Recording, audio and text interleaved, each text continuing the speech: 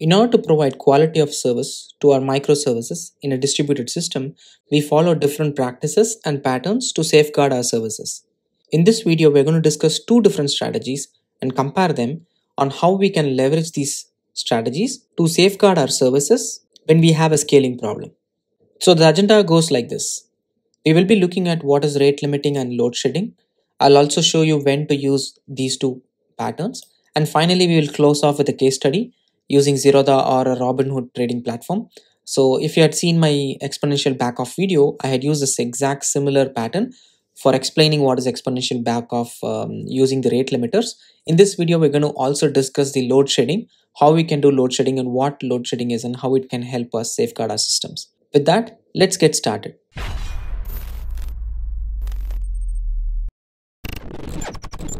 So what is rate limiting? Let's imagine I have an application or I have even multiple instances of the application which can do auto scaling. I have multiple APIs which this particular application is exposing. For example, I do have like get, post, get all products, get individual products, and also updation of products. I want to safeguard my service so that I don't want one particular client to consume all my resources on that particular service. So what we can do is we can limit the calls per API per client. So we can come up with some limits specific to these APIs. For example, I can say that I can have only 100 RPS for a particular client for getting all the products. But I am going to give only 5 RPS for creating more products. Same way, I'm going to have 300 RPS. So RPS denotes requests per second. So we can get only 100 requests per second for getting all the products. We can get 300 requests per second for getting individual products. Same way, I can update my products parallelly only 5 times within a second. And this all applies to an individual client. Same way, I can also enforce multiple rate limiting logic saying, in addition to this, I can also have an across the client rate limiting where I can define something like, okay, this is my exhaustive list. If something goes beyond this, I want to limit the number of requests which are coming in. And if that particular client exceeds this number of requests, then we will be obviously sending HTTP 429. 429 denotes too many requests in the HTTP error codes standards. So we will be using 429 to send the users back saying that, okay, there are too many requests, so you cannot call the service now, try after a while. So the client now knows, okay, I'm hitting the server too many times and the threshold is getting hit, so I cannot call multiple times now. So rate limiting is used when we want to provide API level threshold to control incoming requests to the application. Now what is load shedding on the other hand? Let's take the same app, let's take the same set of APIs which the application has. However, I want to limit my calls for a particular service. So here if I look at it, I have two different services. I do have my auto scaling configured. So the two services can exceed to 4, but what happens if it exceeds more than 4? Right? Now, how do I safeguard my service?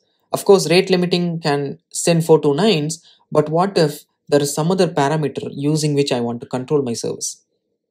So in case of load shedding, we can leverage CPU utilization or current in-flight request or even resource isolation. Google uses CPU utilization to identify and control the requests in order to load shed their service from safeguarding things to go wrong. Same way, Facebook uses concurrent in-flight request in order to load shed their servers. Amazon Lambda uses resource isolation in order to segregate or reduce the load shedding which is created per service. So these are different options using which you can control or you can limit the service. Unlike the rate limiting where we were saying, okay, we can control it by the number of requests which are coming in, but in the load shedding, we have different parameters which are at the service level. These are not at the client or the user level or the request level. These are at the service level. So if my service degrades, I know that my service performance is going to degrade. So my service makes sure that the decisions are made based on the state of the system rather than the client. In the earlier case, it was all dependent on the client specific controls. But in the load shedding, we will be controlling the decisions based on the system rather than the client. So in this case, for load shedding, we will be sending 503 HTTP error code, and 503 denotes the server is unavailable. which is a classic example of saying that, okay, you have been bombarding the system. Now I am making sure that you're not going to call me back again. Of course, 503 denotes retriable. You can again retry, but it clearly distinguishes rate limiting versus load shedding. So the client can easily understand what kind of response code they received and they can act upon it accordingly. A classic example of how Stripe does load shedding is this graph. So Stripe controls critical traffic or critical API request and then non-critical API request. So they do have identified how many requests are genuinely required and then how many are not required. If there are more non-critical traffic, which is like bombarding, and the critical traffics are going down, they try to reduce the non-critical traffic. So they try to load shed the non-critical traffic and then reduce the calls coming for the non-critical by sending 503 errors.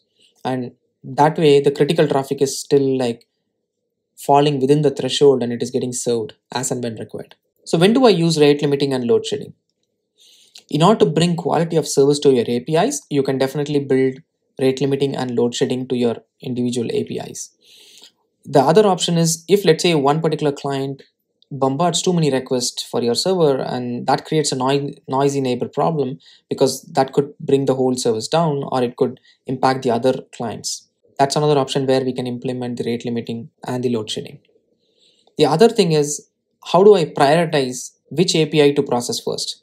So we can identify which APIs are important and provide a different level of metric. For example, I can provide create products with 5 RPS, but I can provide get products with like 300 RPS. So you can prioritize the low priority requests with high priority requests. So you can use rate limiting and load shedding when you want to use low priority and high priority requests based on the APIs. And finally, if the clients or the users can change the pace at which they hit our servers. Of course, we cannot control the rate limiting when you want to have event processing, when let's say you're processing some banking transaction, right? You want to have everything processed, but still you can control it. So here, let's say in case the client can control the rate at which they can retry, then we should be definitely using rate limiters and load shedding to safeguard our services. Now coming to the Zerodha trading application, let me quickly walk through what happens. And this is a hypothetical application. Imagine I have a platform, which is the Zerodha, which is the trading application. Imagine it like any other trading application. I have a mobile application in Zerodha, it's called Kite. So the mobile application connects to the authentication server, provides the username and password, and gets an authentication token, which is the access token. And using the access token, it connects to the API gateway. The API gateway verifies this token with the authentication server, and it connects to a core service called as trade executor. So trade executor is the one which is going to exactly match the trade with the national stock exchange or the stock exchange. It's going to provide that particular trade to the stock exchange. It's going to get the response back and then update the table and also notify the whole users via the WebSockets. There is also historical API which is connected to the API gateway, which can be used to query historical information from its database. In addition to that, there is a UPI service using which you can add funds from the payment gateways. Now, since this being a trading application, there could be multiple requests coming into the Kite application. So there is going to be like a lot of traffic coming into the API gateway, specifically to be hitting into the trade executor or maybe the historical API. So we can limit the users using the rate limiters here. So we can apply a rate limiting logic in the API gateway so that we can control the number of requests coming from a client at the API gateway layer itself. So it can safeguard our service from more services, like more requests hitting into our service. And let's say the limit is hit, we will be returning a 429 too many requests. So the mobile application knows, okay, there is too many requests, and then it handles that request and shows the user that you need to retry after a while, or you can control that. Now the rate limiting algorithm will help Zerodha if they expose the API gateway to other developers, because in addition to their mobile application, there are a lot of third-party servers or systems which are connected to the API gateway to pull real-time stats from the Zerodha developer API. So rate limiting will help them reduce the number of calls from people randomly calling and then bringing their servers down.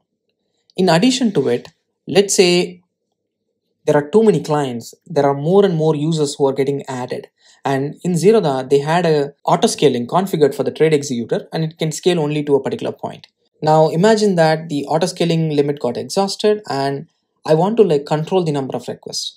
I know that every request is lightweight and I know that it cannot exceed a particular memory point in time. So I come up with a strategy for using the concurrent in-flight request.